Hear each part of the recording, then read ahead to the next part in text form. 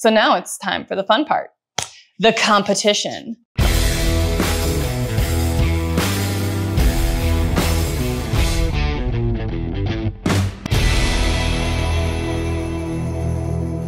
Hey guys, Kat here from Standing Stone Kennels and Ethan.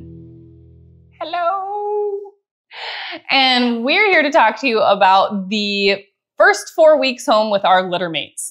Our puppies are 12 weeks old. I'm raising Bet. Ethan is raising Duel. And we've been doing a ton of things. We've been following along with our online step-by-step versatile dog training course. Whoa. Before you get into that, we need to explain the fact that raising Littermates sucks, okay? It sucks.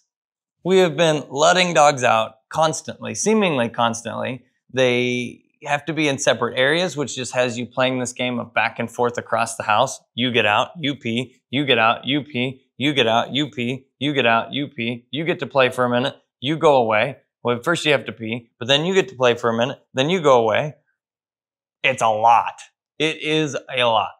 But yes, we have been doing a lot with them as well. Yes, and though we've been following along with the course, there has been some modifications made because our life is kind of crazy and hectic. Not only are we raising Littermates, but we travel a lot for events and things like that. So these puppies have already been very well traveled. So let's do a quick recap of everything that we've been doing with them. Duel went all the way down to El Tesoro with me, so that's San Antonio. That was a long car ride down and back just to help deliver a couple dogs to the ranch and get some video content and photos of the dogs that were down there.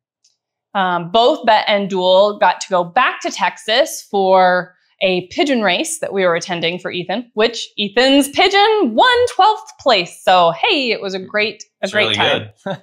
However, that trip was tough because it rained almost the entire time we were there, which makes playing with puppies and getting them outside time and things like that really difficult.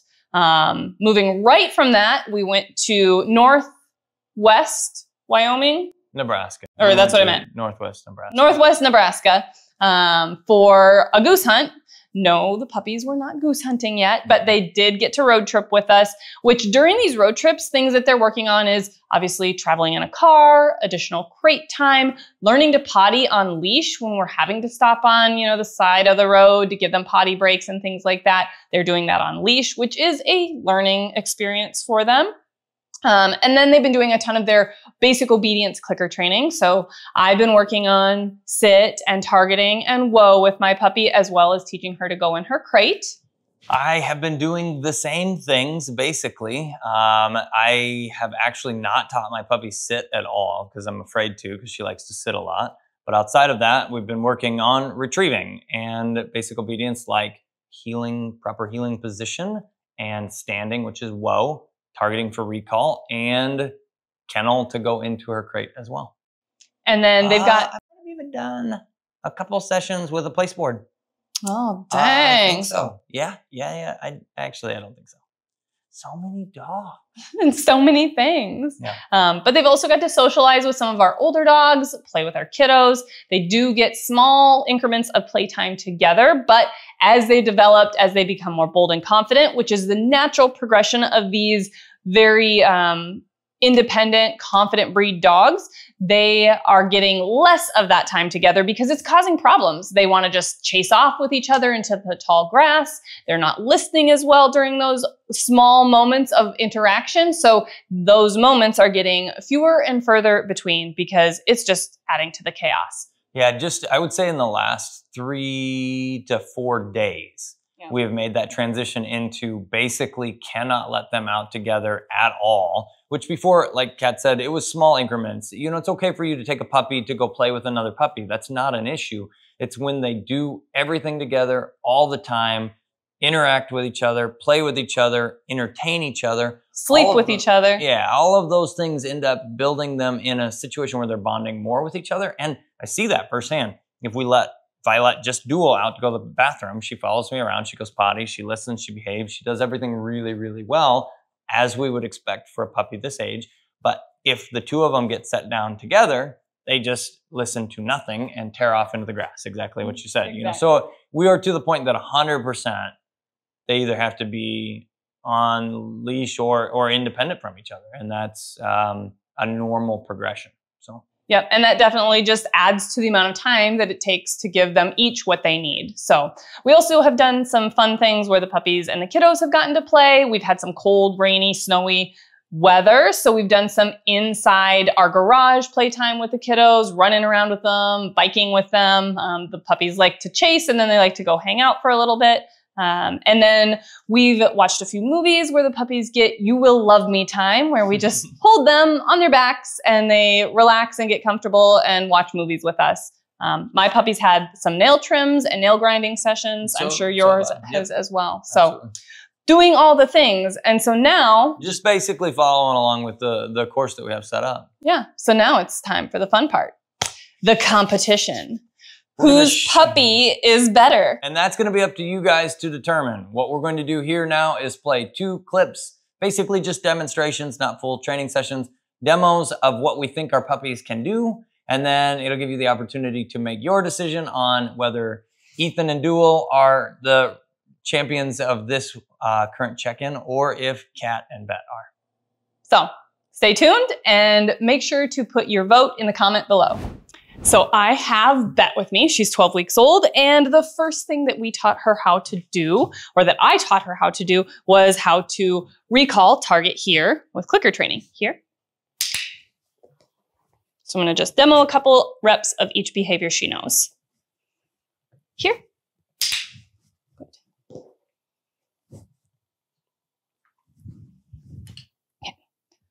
She also knows how to, whoa. Oops, I dropped one. Freebie. Whoa. She also knows how to kennel in her crate. Kennel. Also dog beds, but working on her going in her crate right now. Maybe I will have to remove the distraction.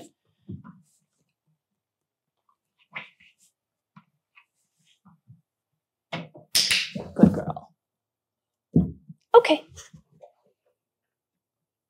Kennel.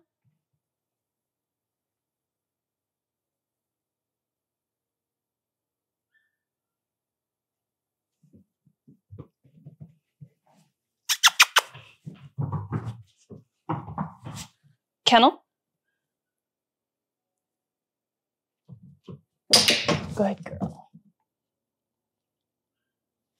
Okay. Get the crate out of there as a distraction. Then I'm going to see if we can get... No. Sit. Good. Sit.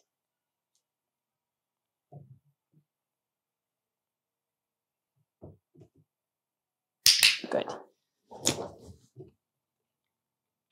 Then I'll show you a couple retrieves that she has been doing as well. Take the treats off so that they're not a big distraction. Treats as in her meal. So where can I toss this that you're going to be able to see it? Just that way? Can you still see me here? Ready? Let's do a toss. Ready, ready, ready? Okay.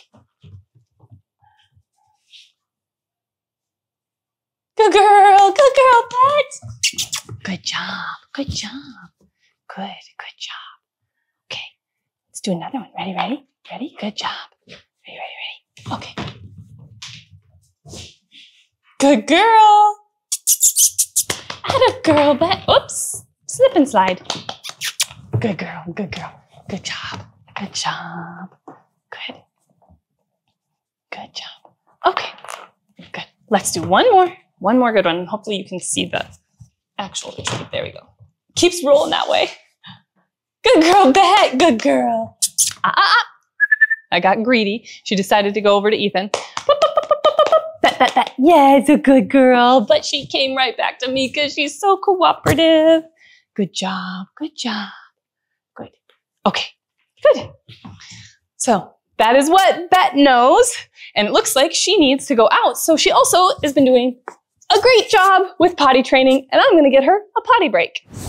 Alrighty, folks. So I've got Duel. We've been working on a lot of different things, and I'm going to show you one of the first things that we taught was here. Good girl. There you go. One of the biggest things that we've been successful with in the last few weeks is teaching her how to eat food. For the longest time, she would eat one kibble at a time. You gave her more than one, she'd drop them on the ground. Here. And what we are using here is Eukanuba Premium Performance Puppy Pro. She's just eating her meal. It's a really good way to combine two different things here. So she's good at target here. Good girl. One of the other things that we've taught is crate training, the kennel. Good girl. There you go. Okay. Kennel. Good girl. There you go, baby. She knows. Whoa. Good girl. Whoa. Good girl.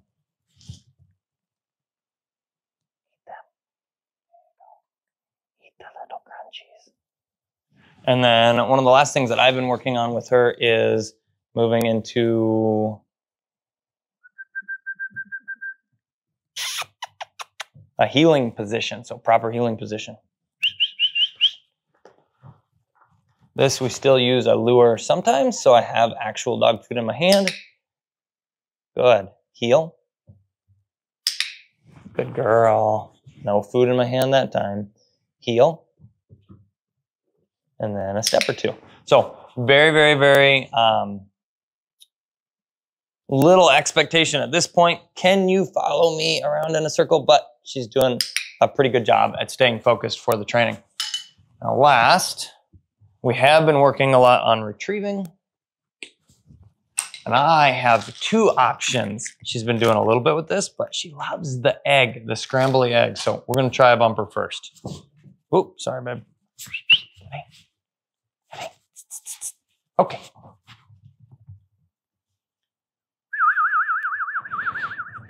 Hot? You were trying to sneak past me.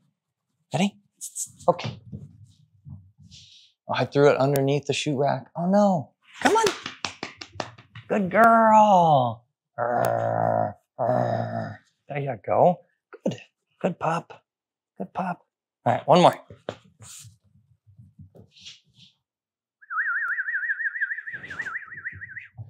Good.